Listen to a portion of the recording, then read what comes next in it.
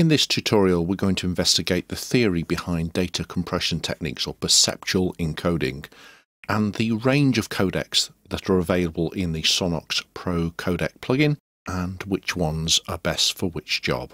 The first thing we need to look at is whether we are going to use lossy compression or lossless. There's two ways to reduce file size. We can either do it with a lossless technique or a lossy technique. So lossless compression, we can look at one of the two lossless compression techniques that are available within the Sonnox Pro-Codec plugin. And the thing about the lossless compression technique is effectively nothing is discarded. So you can see that the difference signal has gone away completely because there is nothing being discarded, so there is no difference signal. And if we take a look at the comp tab, you can see the different ratios of bitrate compression, and with the lossless, the HD AAC codec, which is a lossless codec, there is a compression ratio of about 2:1, and that's about as good as it gets with a lossless compression technique. There are various ways of data processing it, but they only produce a reduction in file size of about a half.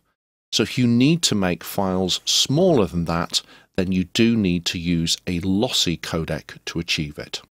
Now these codecs, and obviously the MP3 codec is a classic example of that, these codecs do this by using models or algorithms that take advantage of the way our hearing works, so that the data discarded is only the data we wouldn't have heard anyway. So let me give you an example. Music contains lots of different elements, and not all of them are audible at the same time. For example, if a flute was playing in the background behind a loud trumpet part, we may not be able to hear the flute part. It may be masked or hidden by the trumpet. So the way perceptually encoding works is that the sounds that are clearly audible are encoded in detail, but the sounds that are less clear are encoded in less detail, and some sounds won't be encoded at all and discarded.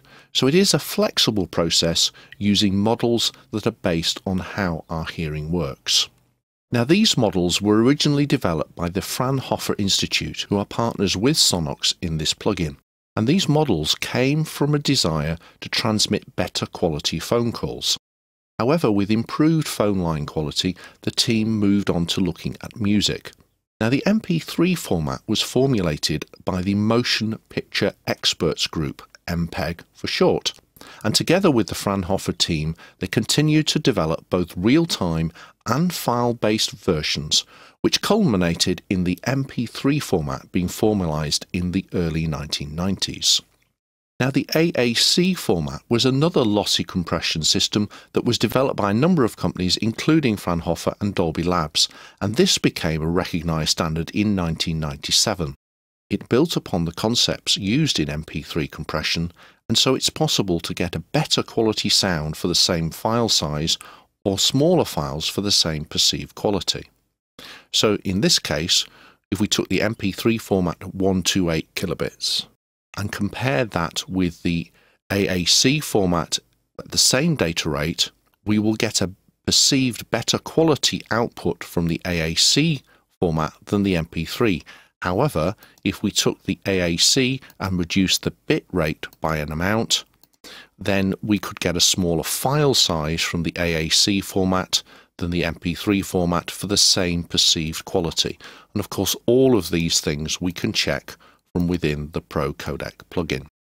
So there are two lossless compression formats built into the Pro-Codec plugin. The first is this one, the HD AAC format, and then the second one is an HD version of the MP3 codec.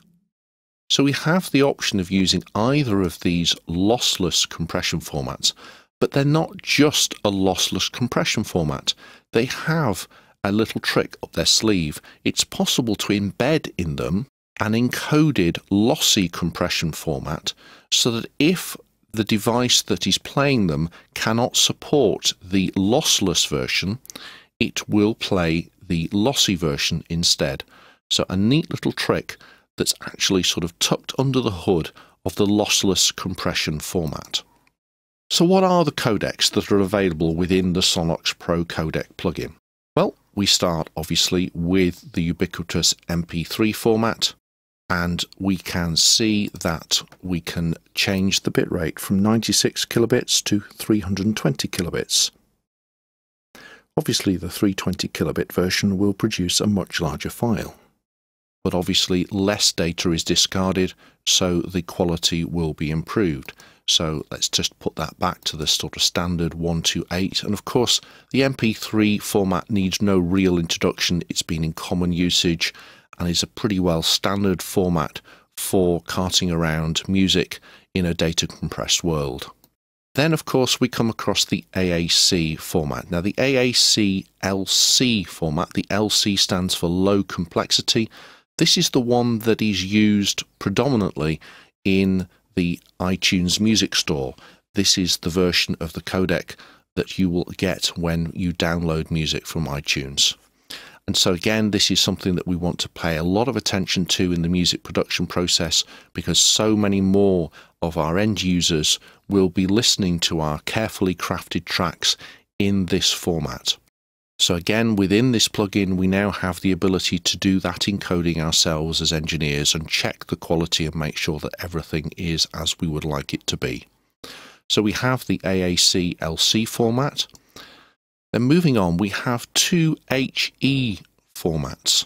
So we have the HE AAC format, and HE stands for high efficiency. So this was the first high efficiency AAC codec and is often used in internet radio, digital radio, internet streaming, where we need good quality audio with very low bit rates. And then there is another version of the HE format. This is the HE format AAC version 2, and this enables us to get even better quality for lower bit rates. So this is being used in DAB and internet streaming to mobile devices, so we can get down to very low bit rate. You can see that the range of bit rates for this codec is 18 kilobits up to 56 kilobits per second. Whereas if we go to our friend the MP3, our range is from 96 kilobits up to 320. So you can see that each of these plugins has a different role, has a different range of bit rates, and the Pro-Codec plugin enables us to produce all of these different formats simultaneously and enables us to check and make sure that we're happy with the encoding quality, the bit rates, and that we aren't overloading the codecs. So that hopefully has given you an insight into the different types of codecs that we have at our disposal within the Pro-Codec plugin and why we might choose to use each one. I'll see you in the next video.